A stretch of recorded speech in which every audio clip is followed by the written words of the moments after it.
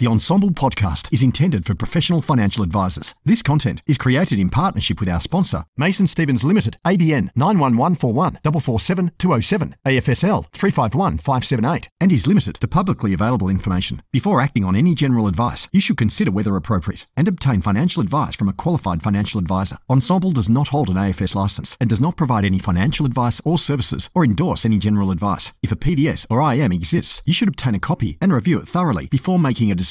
The opinions expressed within the podcast are solely the individuals and do not reflect the opinions and beliefs of Mason Stevens.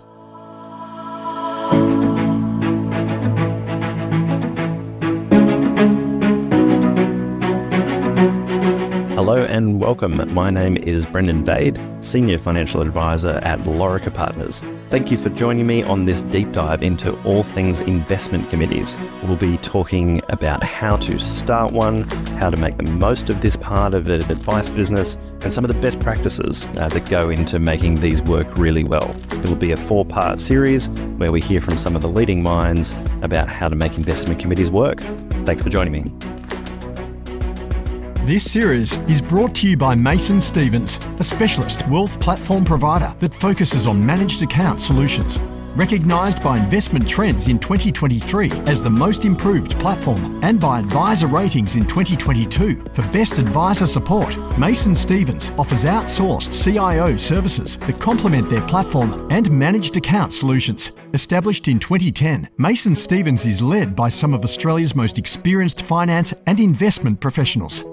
Well, good morning, everybody, and welcome to the 4th and final episode in our series focusing on all things investment committees. I am joined here by Gareth de Maid from BlueRock, and we have Jackie Fernley again from Mason Stevens. Welcome back. Thanks, Brendon. Thanks, Brendon. Gareth, since we've already heard from Jackie before in episode 1, I'd love to start with you if we can. And would you mind just giving us a quick little intro to yourself and your practice? Yeah, sure. So I'm an investment director here at BlueRock. We're sort of a multi-factor professional services business that focuses on not just the wealth management piece, portfolio management and financial advice, but we also do legal, accounting, digital, philanthropy and a multitude of other professional services that obviously bolt into a busy person's life. So we look after the life and the business of people at the end of the day. Excellent.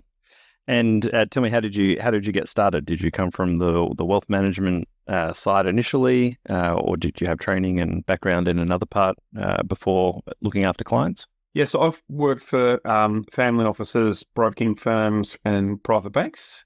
Mm-hmm. And BlueRock's been a really good fit for me. We're a fast-growing firm with a real focus on the client, change and innovation, and that, like I say, that's really important for me moving forward, particularly as the nature of financial services changes over time and how we're able to serve clients. So, as a dynamic workplace that's able to challenge and innovate, that's pretty rewarding for not only me but for my staff and for obviously the clients as well. Excellent. And tell me, can you give me a little bit of a flavour of roughly how many clients you look after, how many staff you have, and where you're located? Yeah, sure. So we're located in Melbourne. We have 3 offices in Melbourne. Have about 5,000 clients throughout the whole of the BlueRock network through private wealth and the investment services business. There's about 550, 600 clients. Excellent. Great size practice. Yeah. And Jackie, welcome back. Is there anything that you would like to add quickly as we kick off this morning? Nothing specifically, Brendon. It's good to be back, though. Excellent. Well, look, we might just take it back to the beginning. As you know, today we're going to be looking at the investment committee side, and we're going to have a focus on outsourcing within investment committees and thinking about the different roles. And we've already had a couple of discussions where our different guests have touched on how this works in their own experience. But maybe to start off with, Gareth, can you tell us about how your investment committee started? Who was involved? How often did you meet? What was the catalyst for starting the investment committee to kick off with? Yeah, sure. So the private wealth business has been running now for about 8 or 10 years. And the way that BlueRock creates its business model is we build the model first and then we attract the clients to that, and then we attract the clients to that model. So whilst we do have the ability to, I guess, build the plane while it's flying, which a lot of businesses have to do, we typically build the structure, try and build best of breed and best practice, so that we have the governance in place. So and with an expectation that you build it and they will come. So that's typically how we've operated in the past. As a result of that journey, 3 or 4 years ago, a formalised investment committee was established prior to me joining BlueRock. I've been with BlueRock for about 2.5 years. We had some external relationships, some information that was provided by third parties, but predominantly it was run by internal staff and staff members. One of the issues that we identified with that structure was that there could possibly be a tendency towards groupthink. And then obviously, you're working with your peers, you might be working with someone that you report to. There can be unspoken hierarchies as a result of those relationships between staff. As a business, we spend a lot of time looking at that structure, and in a way of us improving it, improving the due diligence, improving the governance, and also having a degree of independence. Now, I have to be very careful when I say independence as it relates to financial advice, obviously, but of course, yes. a degree of independence for both research, governance, and really key decision making. We identified that we needed some assistance with that to really build a best of breed practice. Excellent. So, yeah, and I think most people can relate to that. If they were sitting in amongst with their peers, trying to make decisions about, say, whether a fund is included or excluded, it might be difficult for someone who is going to be reporting to, their boss and say, "No, I think your idea is terrible," right? Like that's not going to get a lot of traction. And look, I've worked for businesses that are really small, right? They've had 3 or 4 people, good funds under management. The investment committee, and I'll have to put that in inverted commas, investment committee function was, people sitting around having coffee, deciding on the portfolios in a fairly informal structure. And then I've also worked for large organisations where it's quite institutional, but at the end of the day, everybody's an employee of the head company. So there is a tendency towards groupthink. What we wanted was the dynamism of a forward-thinking business, but also having a degree of rigour and institutional grade compliance and due diligence around everything that we do. Absolutely. And Jackie, I think we reflected on this a little bit in the first episode. This is sounding like what you commonly experience when you come into an investment committee. Is this the similar look and feel of where you generally start? Oh, absolutely. There's no doubt that the first iteration is never the last iteration of an investment committee. There's always the typical learning curve, and BlueRock's investment committee and structure and process has really grown up over the last 3 or 4 years. And it's not to say there was anything wrong with it in the beginning. It was right for the business at that point in time. But BlueRock's growing rapidly, and the more it grows, the importance is that it's really important that your investment committee and your structure and your governance and everything else grows up with it. And they've done a really good job of developing that over time. And what we have now collectively, because I work really closely with Gareth on a day-to-day basis, I think is absolutely a best of breed investment governance structure and investment committee framework that we work to. Yeah, excellent. So I'm keen to dive into that in a bit more detail and help to unpack, what that development specifically has looked like, because I suspect that for a lot of listeners, either they don't have an investment committee set up at this point, it's something they're exploring or thinking about, or it might be, like you said for Gareth, a quarterly commitment to sit around and have a coffee and shoot the breeze about a portfolio and tick that box and move on. So I'm keen to hear a little bit more about those first steps that you took. So it sounds like, and tell me if I'm wrong, the investment committee started initially entirely in-house. What was the first step that you took to build out that governance? Where did you start? So we had source documents, we had philosophy, we had governing rules of all the portfolios. We had all those things that are really important when you're constructing a sophisticated business. And where did you get those from? Sorry, Gareth, just quickly. Is that all developed by yourself? Or yep, okay. We created those. So it built the philosophy of how BlueRock sees funds management, and that leveraged the experience of the individuals who created those, created the business in the first place. Mm-hmm. And we had external members of the investment committee who gave us advice as well. But we felt that it was really important for the business because we'd been doing it for 4 or 5 years, or maybe slightly shorter, under that structure, to go back to the source code and ask ourselves, were the core decisions about portfolio construction, governance, the types of people that were engaging to help us, mm-hmm. were they all in line and assisting us to achieve the best risk-adjusted returns for clients? So, and people probably can't see this now, but Jackie's smiling because we know that we went all the way back to the original documents,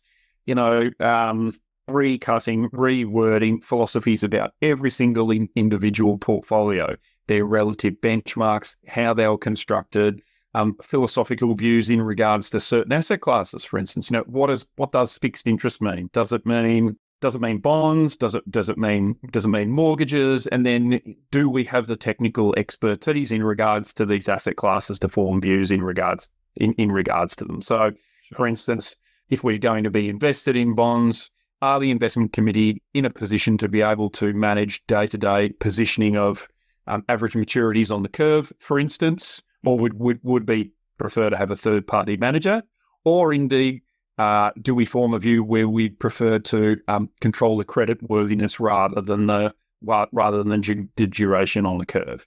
So, it sounds like we really got into the weeds, and we did, and we spent a lot of time working on it. But what it's built a really great platform for the portfolios to move forward, and for the business to move forward on a risk-adjusted basis, which was very important for us. That was a key part of the process for us. Right. Okay. So it was a reflection, and I think, Jackie, we might have spoken about this as well, about almost like an audit of the skill sets and the requirements that need to go into the decision making, and making sure there's a match there, whether internal or external. Is that roughly the process? Absolutely. And when I say we went into the weeds, I was smiling because we went into the weeds.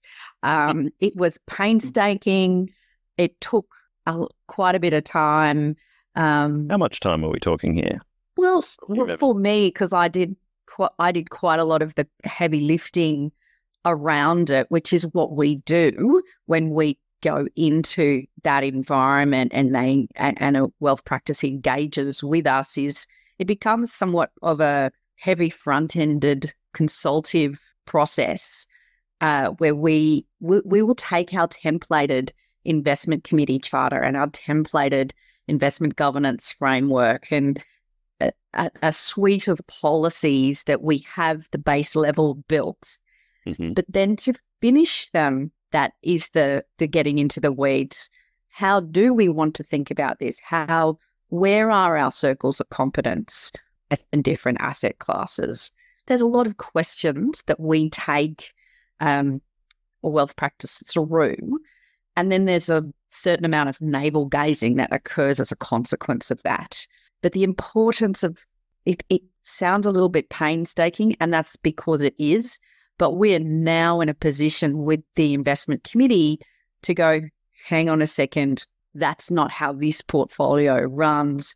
That's not how we've agreed this asset class will be structured. It really allows us to anchor to an agreed set of parameters and keeps us on track. And whilst I may be the chair and I'm used to working with a wealth practice like this, everyone sitting around that table knows the rules of engagement and they can all keep each other accountable to it. And this is about reducing mistakes. And keeping us all accountable to a framework that's agreed. And it sounds like I'm being quite rigid and inflexible. It's not. It's just, it's a focus on making sure we've got clear guardrails around the decisions we're making. Yeah, excellent. And it sounds like then the first step, if I can call it that, joining the IC for Gareth, you've come in as the outsourced CIO. The first thing that everybody needs to do is get their head around, what are the rules of the game here? What are we going to try and define as success? How are we going to track how we're progressing? All of those things is just the very first big to-do list before you go diving into fund manager selection, which I think is the impression that most people have. An IC spends its days scratching its chin over. But yeah, maybe a bit more robust than that. And Gareth, what was that process like for you? Look, it was really good. Sometimes, you get caught up in your own business, and it's difficult to take the time out to really pause, look at portfolio construction, look at the way that you're doing things for clients, again, particularly on a risk-adjusted basis. But have that time put aside to go back to the source code, understand what we're trying to achieve for clients, which we had a good grasp on, but to ask those questions again, and to build that robust framework has certainly set the business up for a lot of success. I'm particularly mindful of the fact that, portfolio construction is easy 70% of the time. Because, it's the old monkey with the dartboard. When the market's going up, everybody's pretty happy about things. And the conversation with the clients, let's face it, if you're an advisor and you've got a positive number and it's tracking pretty well, yeah, you're looking forward to those conversations. Because you look at me, how great am I? Come back, I'll see you next year. But if we go through a challenging market environment, you have to justify the reasons that you took and the steps that you took in order to protect the client's capital. Those are the challenging conversations where you want to be able to point at robust frameworks, due process, and well-constructed portfolios to defend those conversations with clients, even if you've outperformed on a relative basis. So for us, it's as much about the normal operating pace as it is, foreshadowing that at some point in the future, some of us are going to have, and some of the staff are going to have difficult conversations with disappointed clients. And this is all part of this structure. Yeah, and frankly, it also sounds like quite a humbling experience because, by definition, you're bringing in someone else for a perspective which you have to admit you don't have. And then you have to let them go through and point out all the things that you haven't thought about. Yeah. And you pay for the pleasure of, somebody telling you that you might be wrong in a bunch of places too. Oh, but look, that's part of the process. I mean, having an independent chair and then an independent macroeconomic and investment team that also comes to us, and being able to leverage off those relationships is an important part of why we engage with both Mason Stevens and MST. We recognise that at the end of the day, we're a small to medium-sized investment business. We're not a Goldman Sachs. We don't have 30 analysts sitting there assisting us. Nor do we need 30 analysts sitting there to assist us. But we need to have a robust framework in order to be able to support us. And to be able to, frankly, create that leverage and that expertise on a relatively cost-effective basis was extremely important for BlueRock. Yeah, absolutely. And Jackie, I'm imagining that's a similar set of priorities for others that you see as well. Well, absolutely. I'm just reflecting on a conversation I had with someone yesterday who is in the early part of their journey, and they're like a kid in a candy store in terms of the opportunity they see of getting the breadth of toolkit that their advice practice needs at a really cost-effective price versus if they built it in-house. And if I just unpack that for a minute, when they work, and I think about what BlueRock's done with the combination of both using Mason Stevens and MST Marquee, they have four individuals directly attached to their business, all with high caliber, long investment careers. And those 4 individuals are then also attached to a suite of other service providers. So, for example, Hassan Tevek, who sits on the head investment committee, of BlueRock is the global strategist for MST Marquee. He's worked around the globe and considered as an asset consultant, our investment strategist for some major investment banks, and he brings a wealth of knowledge. They also have John Lockton, who is from Sandstone, Sandstone, which is a component of MST Marquee, who accesses the breadth of MST's direct equity analysts to support the direct equity selection across their business. They have Andrew Ash, who works within my team, who's 20-year veteran of managed fund selection. And they obviously have myself as well across the 3 investment committees.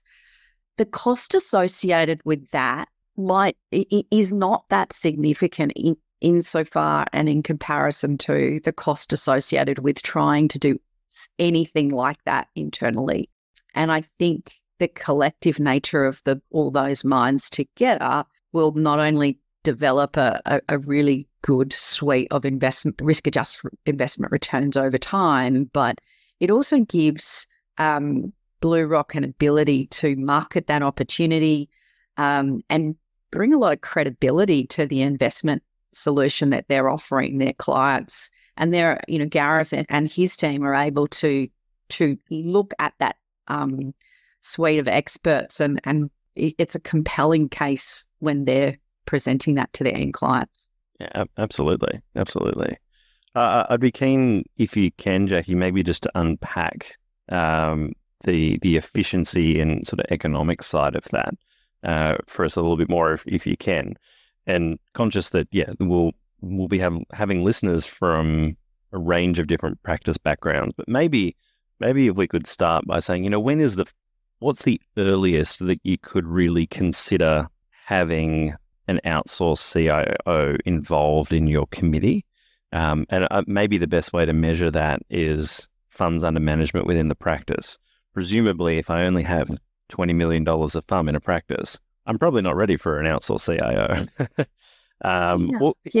Is there a rule of thumb there that you can sort of give some guidance around to see where that starts to really make a lot of sense? Sure. And you might be surprised at my answer to this, and because it can be quite a small number. So for us as a business, a Mason Stevens, remembering we are focused on managed account solutions. So we work in partnership with our wealth practices to help them build their businesses in a scalable way. The economics of that managed account, the reality is that there can be a fee, an appropriate fee, basis point fee, attached to the development of that managed account, which can then fund the costs associated with managing that capital. So we can share the upside and based on FUM and grow with that client. So our costs are generally FUM fee, and we'll spend a reasonable amount of time deciding which clients we will work with in that context, because we are essentially deciding, is this wealth practice actually going to grow or not? And so we will allocate our resources accordingly, but it can be, as a consequence, quite inexpensive in the first instance, because we're taking the view, will we get paid eventually? And really we're backing different wealth practices to deliver over time, and therefore the FUM amount in the beginning can be quite small. So I don't want to put an actual number on it, because it's not as simple as that. But, BlueRock is growing funds under management aggressively, and they have been for multiple years. So we were very comfortable in partnering with BlueRock within that structure, because they've proven themselves to be a robust, growing, consistent wealth practice over many years. And then sort of building out the framework that we've now built with BlueRock. So just for everyone's, for clarity, we have a headco or an investment committee that has, that sits at the top level, who is they're primarily responsible for all portfolio decisions outside of the direct equity decisions and the high conviction list, or APL. Those two component parts are delegated to the Managed Funds Selection Committee that looks after the APL and high conviction list, and the Direct Equity Committee that focuses on the internal equity portfolios. So we use John Lockton from MST on the Direct Equity Portfolio Committee, and we use Andrew Ash from my business, from Mason Stevens, in the Managed Funds Selection. Right. So we are able to also utilise MST in that construct. And in that instance, we are utilising some of the brokerage that BlueRock would generally spend to transact direct equity portfolios to pay for some of that support. So what I'm presenting is a fairly economic way of actually bringing in high caliber investment professionals in a way where the costs grow with the business. And at some point, BlueRock will be big enough that they internalise potentially, or maybe they never will.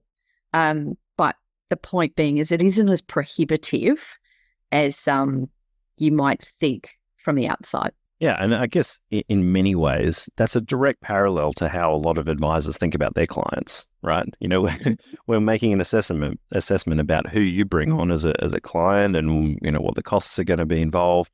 A lot of that's got to do with the growth and the future complexity and how much, you think you'll be able to be involved and add value to the family individually. It sounds very much like you're taking the same view, but across to a practice as a whole. Yes. Yeah, excellent. And I think commercially as well, there are other arrangements where other types of outsourcing can go for a fixed fee, where maybe that's more challenging, perhaps in the early days, if you've got a fixed annual fee for a certain amount of commitment, a certain amount per quarter, or whatever it is that you're asking for that outsourced analyst or outsourced CIO or outsourced, whoever, whatever capacity.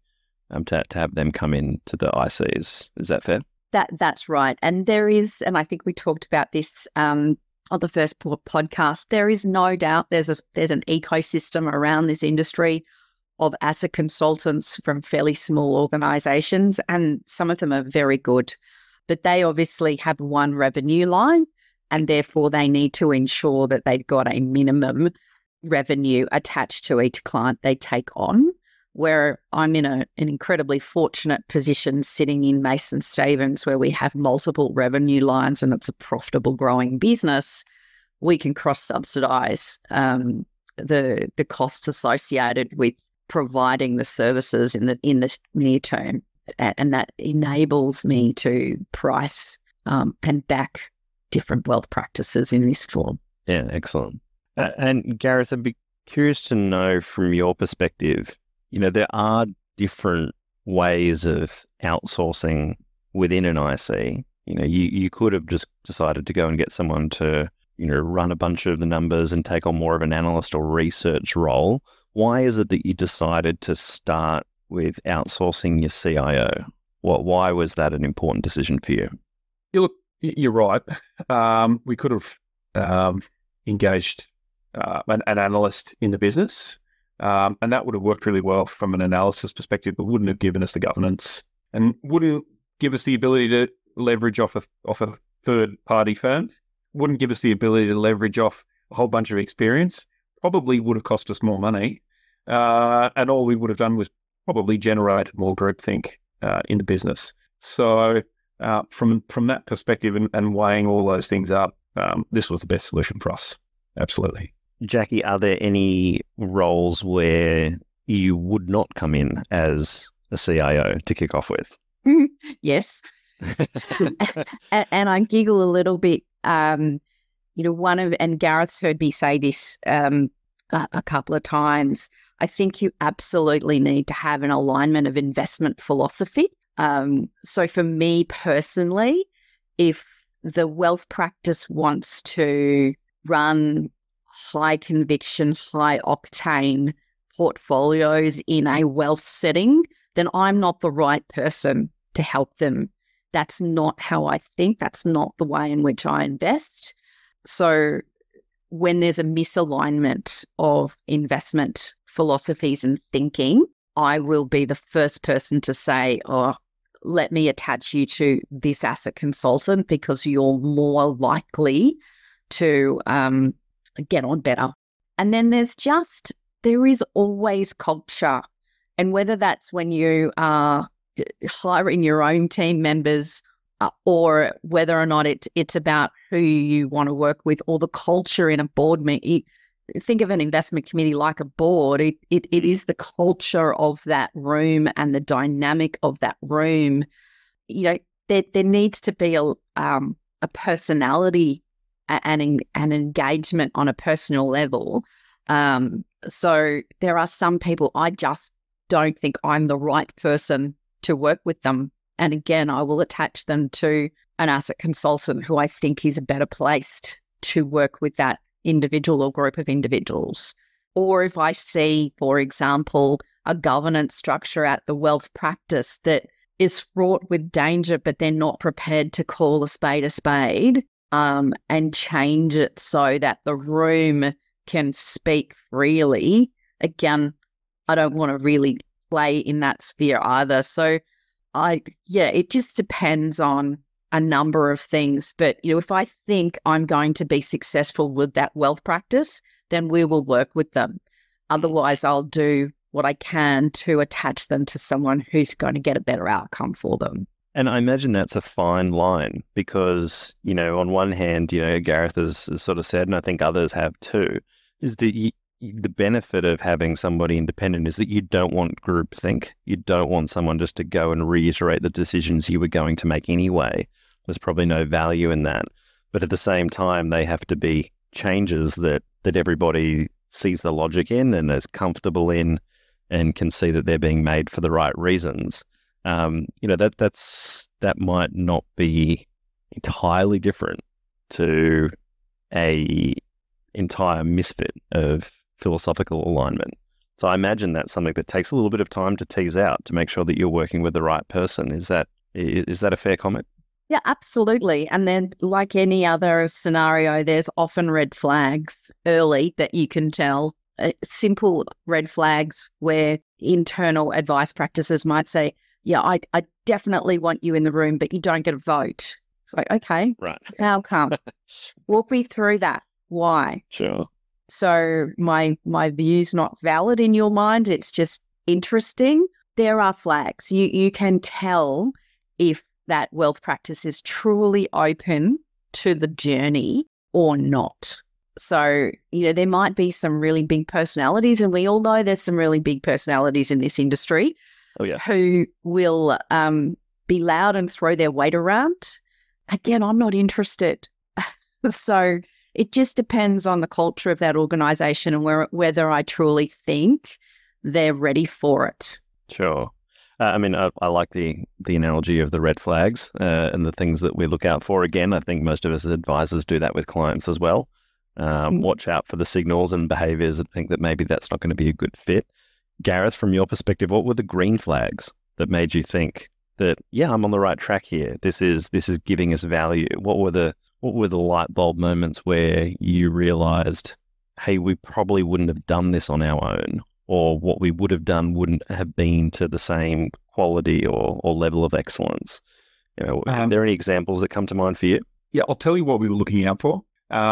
We were fearful that through this journey, not only would we get institutional level advice and due diligence, we'd become institutionalized. And the one thing that BlueRock fiercely fights against, and if you jump on that website and you see the branding, you come into the office, you see how the staff holds themselves, we definitely don't want to become institutionalized. And so there was a concern that we drift towards becoming glorified Vanguard portfolios. At the end of the day, we'd lose the dynamism, we'd lose the energy, we'd lose the ability to have highly considered views in regards to certain segments of the portfolios.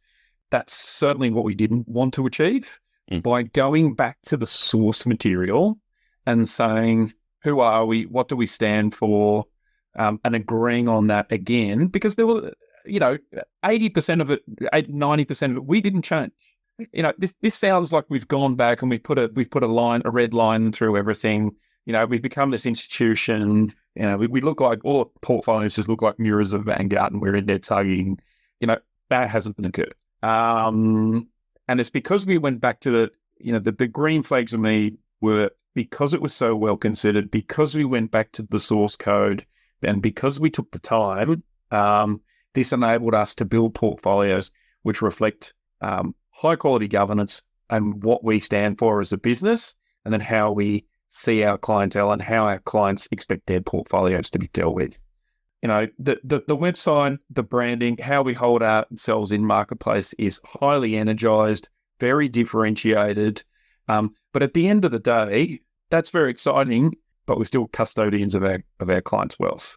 And we realize that's an extremely important role to play. And by having some of those things that we held dear to us challenged by independent chair, challenged by MST, whether we agreed with all of them, that didn't occur. We're still able to put our own stamp on portfolios and portfolio construction because we are our own business, but we haven't lost our identity. We haven't lost our branding and where we stand in the marketplace as a result of this journey. And so for us, that was an extremely important part of the engagement. And to Jackie's early point, we'd been working with Jackie for 12 months prior to this journey that we went on, and there was already an alignment of views amongst the broader investment committee. So for us, it was an extension of the engagement that we already had with Mason Stevens rather. For other people, it might be challenging, right? You come in, people are going to ask questions about your views. I think that's a healthy exercise. And at BlueRock, we're pretty used to it, I've got to say. Everybody's always asking the question, why did you do it this way? Is there a better way of doing this? Mm-hmm. And we've identified that there is a better way of doing it, so we'll go and do it. It's pretty much as simple as that. Yeah, excellent. I'm conscious that there's a real, how do I say this?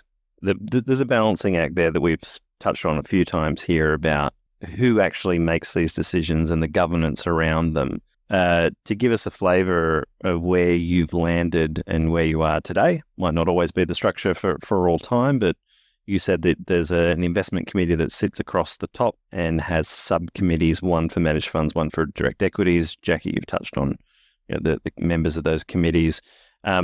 Gareth, I'm assuming that in addition to yourself, there are other advisors within your practice who also sit on that committee. Is that correct? Yes, that's correct. Across all three committees. Across all three.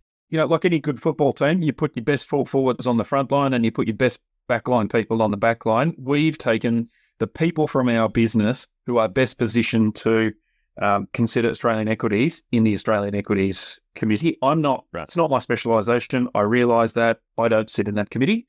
I've probably been more down the funds management path as a result of my experience, so I sit in that committee. Sure. Yeah. If just by voting, and I hope I'm not asking too sensitive a question, but by voting power, if you wanted to disagree with Jackie as the CIO, is that something that you're able to do, or do you have those set up in a way that it's a sort of 50-50 vote?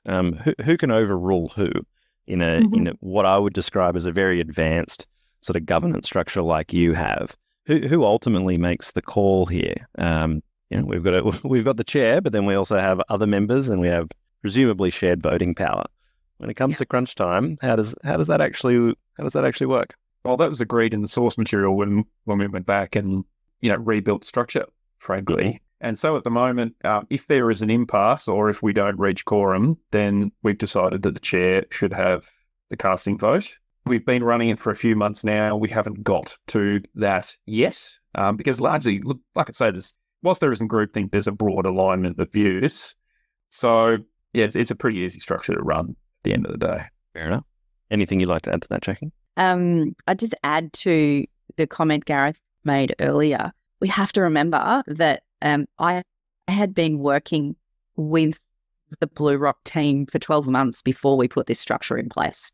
they knew me, I knew them. And that sort of would have, I'm assuming, and I don't want to put words into Gareth's mouth, but that probably gave them the confidence to actually give me that veto right, because they were looking for independence. And the reality is that they can shoot me at any time and switch me out.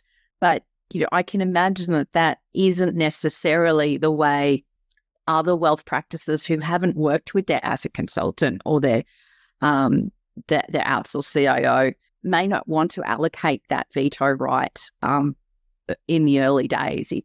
And there's no right or wrong. It's just a function of, for BlueRock at the time, with the mix of people and everything else and what they're trying to achieve, the goal was very clearly defined as best practice governance. And best practice governance is around having independence as well.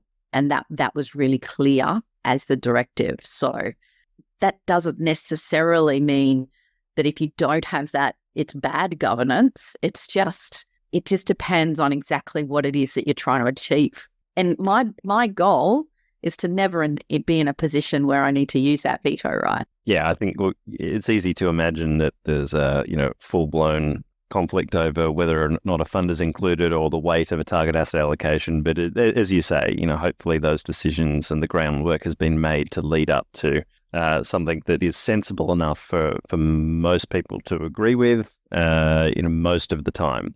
But even in the times that there's not, you have a sensible way of making those decisions and cutting through those disagreements in a way that hopefully gives the best result for the client. That's right. And the rest of the time, everyone has an equal vote. It's not weighted by anything. Very good. Very good. Gareth, as we bring things to a close here, I really appreciate you sharing your journey and the different paths and ultimately where you've landed, which sounds excellent.